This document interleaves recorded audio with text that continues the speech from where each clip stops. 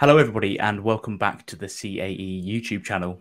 Today, I'm again joined by my fabulous colleagues, Matt and Kevin, and we're going to talk a little bit today around dev test production application handling inside of Azure Landing Zones. So without further ado, let's get into the meat of today's talk. So as I said there just a minute ago, we're talking around the applications, but we do realize that some people might be wondering, how do I handle dev test prod of the platform side of it itself? So how do I test Azure Landing Zones in terms of my management groups, my policies? And we have some guidance for this already available in a document called Testing Approach for Enterprise Scale that you can check out in that short link there that talks about how to test the platform. But today we're talking around that application and workload dev test production handling. So Matt, do you want to give us a bit of an intro into what we're talking around here for the application? Sure.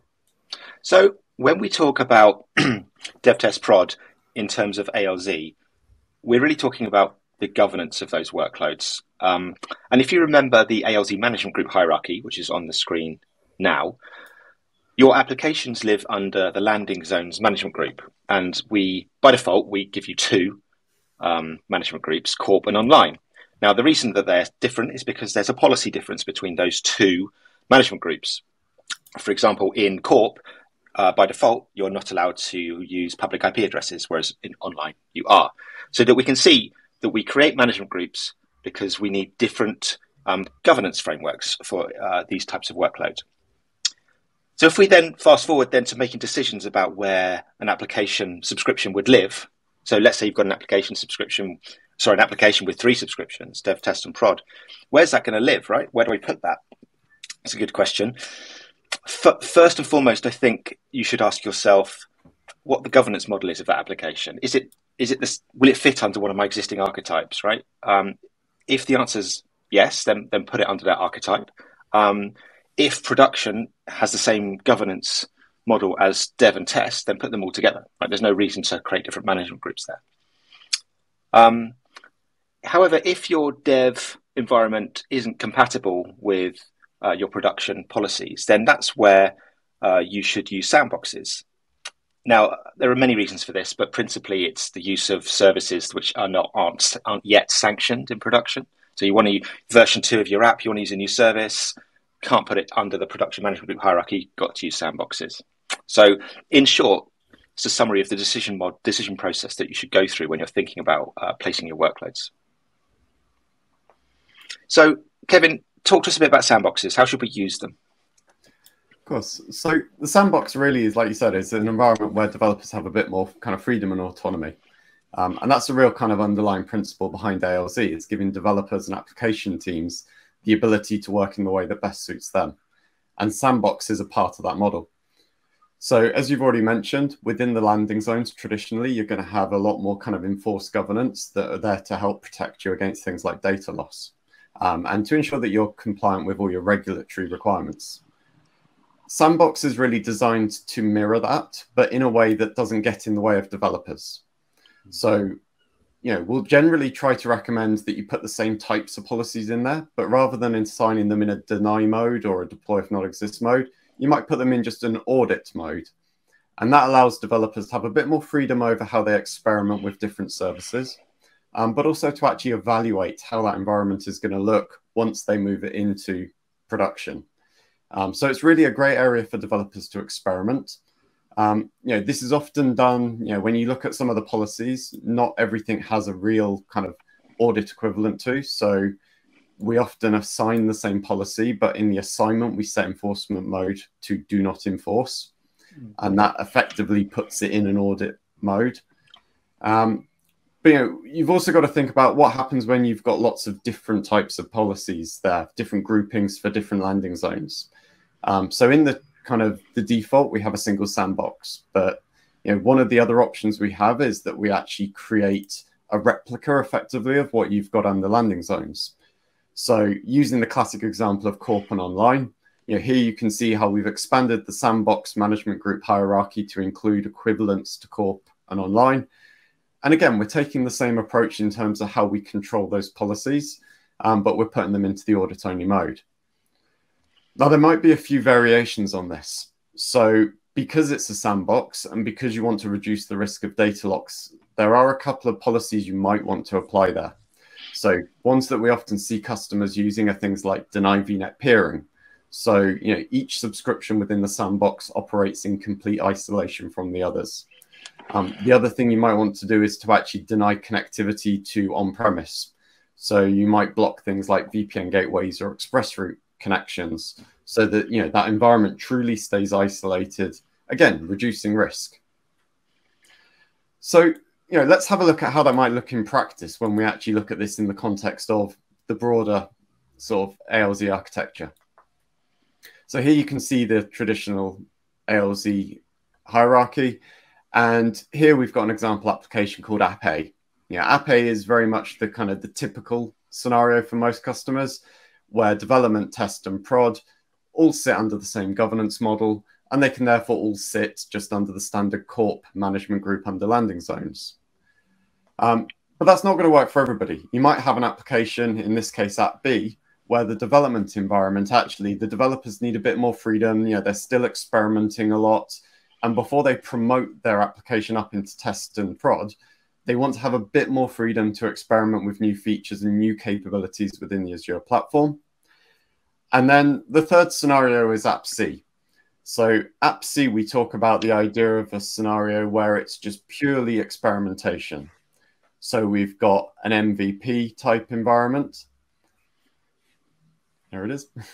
We've got an MVP type environment where the developer is going to be, they haven't built the test or production workload yet, but they're still very much looking at just working out how that application looks in the environment.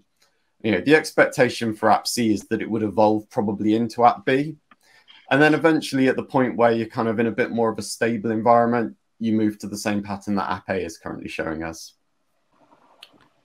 That's some really interesting points there. I suppose taking that on from where we've talked about those different applications and you maybe have gone through different development cycles or different maturity levels of those applications, you may get to that point where you go, okay, well, my app isn't compliant, right? My Sandbox app that I've tried out, my version 2 or trying a new service out from my application, it's not compliant with the policies that we have applied there. So, what do we do? And I think this is a really important point, right? There's a few options that you as a customer have in this space. I think number one is you can create exemptions, right? So exemptions, not exceptions, very key to call out there. Exemptions are like temporary waivers or maybe permanent waivers with a detailed reason and justification of why this isn't compliant with the policy and why that's okay, and something you would work with the platform team to put in place upon your subscription, or maybe even a more refined scope like an individual resource group inside your subscription. But that's one option you've got. Another option you've got is modify those policies in production. Work with your platform team to understand that actually the policy that's being applied doesn't really work for us as a application team, and these are the reasons why. And you may find that actually applies to more people in production, and you're just the first people to find that as part of your application workload. So you may need to modify that policy in production to infect that entire archetype, so in the entire corp landing zone or the entire online landing zone. And then the fourth one you've got here, the third one is a new archetype, right? You may decide that actually corp and online may not be suitable, and we need something different, right? We need a new archetype to sit alongside there that has a completely different governance model that we want to support. And obviously you would apply the policies that are relevant there, and again, working with that platform team. And then finally, and I think the least preferable for most application teams, is modifying the application, right? So there may be a reason or a governance or a regulatory compliance framework that means what you've designed just cannot work for the business and the requirements that are put upon them. And the platform team should work with you to understand that, these are the bits that you need to tweak to make it compliant. Like it might be as simple as using private endpoints for all of your PaaS services, right? And that may be a small change that you need to make that is well within the capabilities of the application, so that you are therefore compliant with the policies and the business can move on. But yeah, these are the four options that we commonly see customers go through, and definitely starting with exemptions or moving towards the fourth option as the least preferable. So Matt, if we just do a bit of a summary and a wrap up of this, what are some of the key takeaways from today's talk that we've given? So I think it's important to consider management groups as units of governance instead of units of organization or even of RBAC, I think generally do RBAC at the subscription level can prevent that kind of management group sprawl that we sometimes see.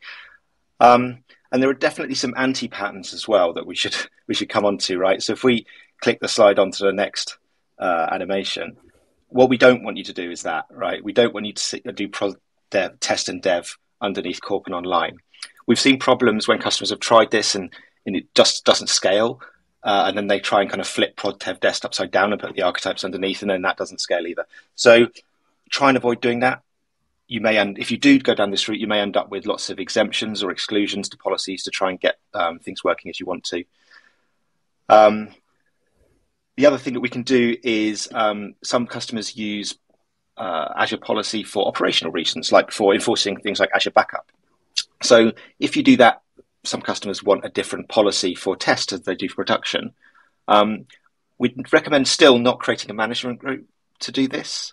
Instead, you can use policy filtering by the tag of the resource. So you do have to be careful, though. We don't recommend you do this for any policy that is for governance of the environment. We only recommend you do this for policies that are for operational reasons. So don't do this with your PCI DSS assignments, okay? Just do this with stuff with backup, and be aware that anybody that can modify the tags can change the effect of the policy. Also, using Azure policy to control things like Azure Backup is a fairly blunt tool. So maybe a better option there is to talk to your application teams. If you're the platform team, talk to your application teams and understand that it's better to deploy the backup with the workload, so they have more control over it. Absolutely. And I think we have a lot of these documented, right, Matt, in some guidance we've already got published inside the Enterprise Scale FAQ. So for any of you there, check out the link that's just popped up below, and you can get some guidance about what we've talked about today in a more documented format, and maybe make it part of your your design documents and share with the wider teams, and share this video with them. Yeah, thanks, Jack. And that brings us to the end. Thanks, everyone, for watching. We really hope you've enjoyed it. We'd love to see and hear your feedback. So please leave a comment below. If you'd like to see more videos, please check out the link, aka.ms/CAE YouTube. See you next time.